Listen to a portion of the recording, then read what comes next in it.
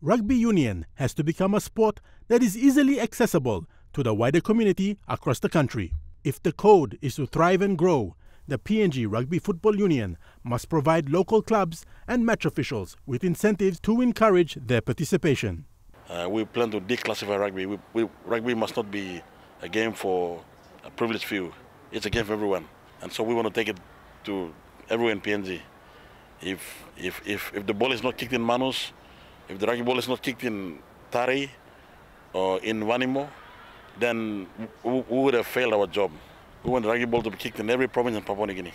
The potential of Rugby Union to become one of the country's leading sporting codes has long been left unrealized, given the obvious player talent that can be seen in other sports.